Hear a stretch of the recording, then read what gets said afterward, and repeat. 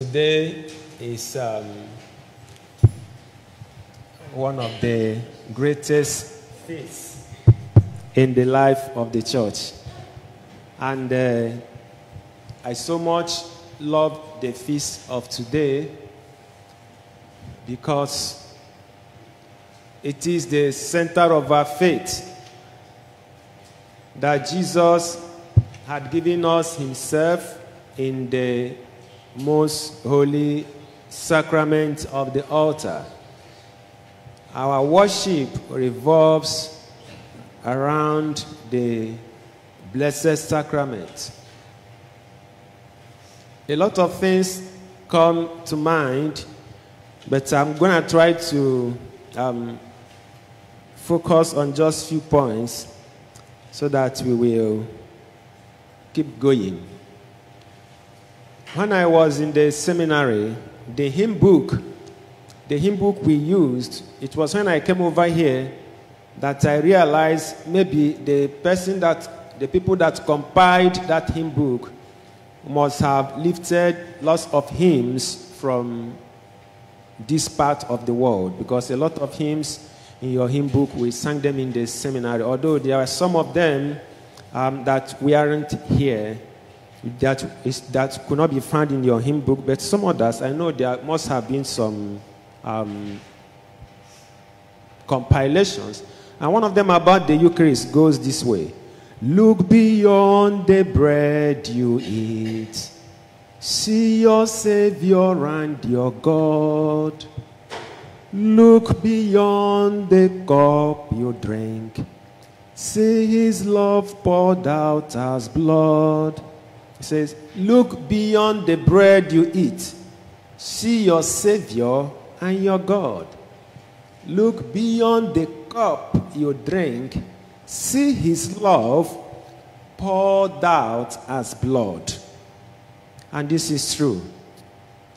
The host that is placed on your palm or on your tongue, for those who receive on the tongue, it's not just a piece of cookies. No, this is the body of Christ. And Christ is truly present.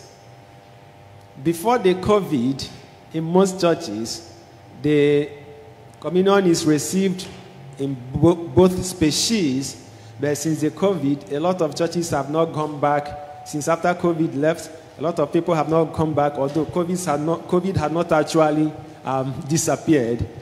But the wine, the chalice you drink, is not just another kind of wine, but the blood of Christ.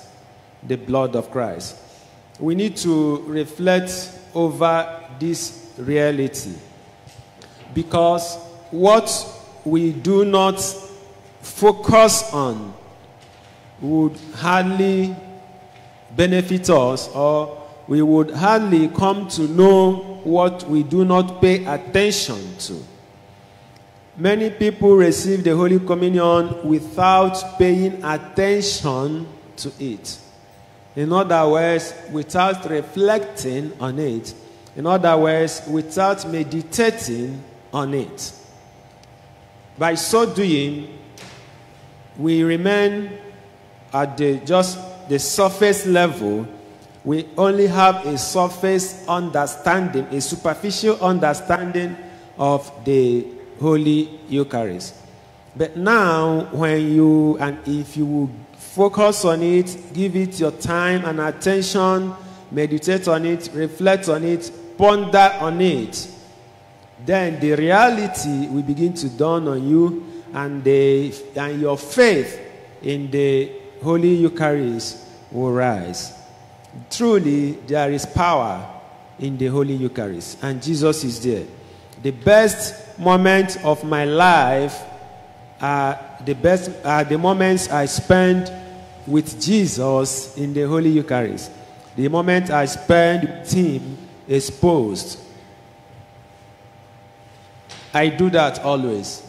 even in Grangemont, even though we do not have chapel in the house where I stay in Grangemont, but sometimes at the middle of the night, I would expose the Blessed Sacrament in the living room, stay with Jesus, worship him. 1 hour, 2 hours, I repose again. This is powerful. It is his presence. He is truly present. Jesus is truly present.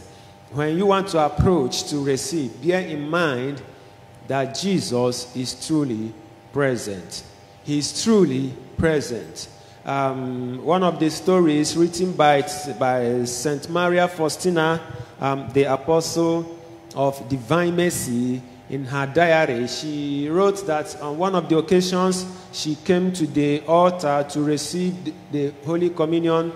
She managed to look into the ciborium the priest carried and saw that among all the hosts there was one single bread that was apparently different from others. Just different from others. It looked as if it was alive. The color looked a bit different, and it was even that one that the priest took and gave to her. So she said when she went back to her seat, knelt down and was reflecting, praying, and she asked the Lord in her heart, Lord, why was it that one single host seemed to be alive among others? And why was it that it is the particular one the priest gave me? Now Jesus said, many others come to receive me without knowing that I am there, without faith. But you have faith, and that is why I come alive in you.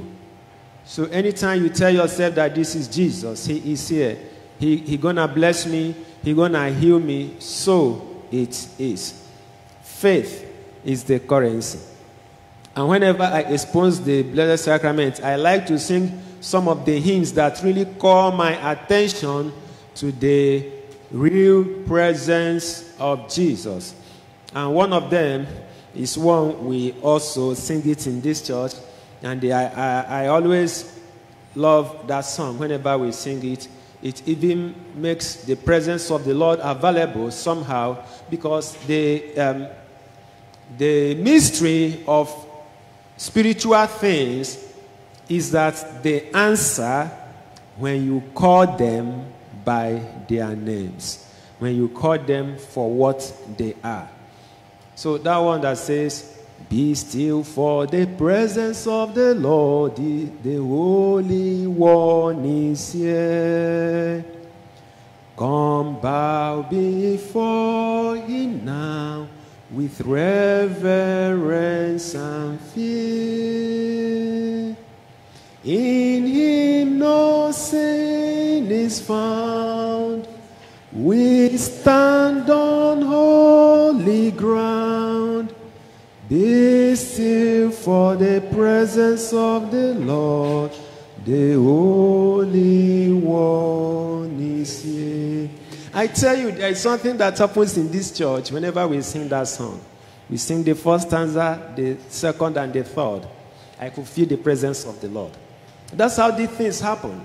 And that is why meditation is good, and that is why prayer is good. Not just the prayer we make with our hearts, in our hearts, the silent prayers, but the prayers we also voice out. We call them by their names. And there was a condition laid down in this hymn we just sang, that in him no sin is found. So we stand on holy ground. And this is the criterion for you to experience his grace, his power, his presence. In him no sin is found. So for us to stand before him, the ground where we stand must be holy, literally. That's why the angel said to Moses, put away your sandals, for where you stand is a holy ground. It means drop off every weight. Put away every unbelief.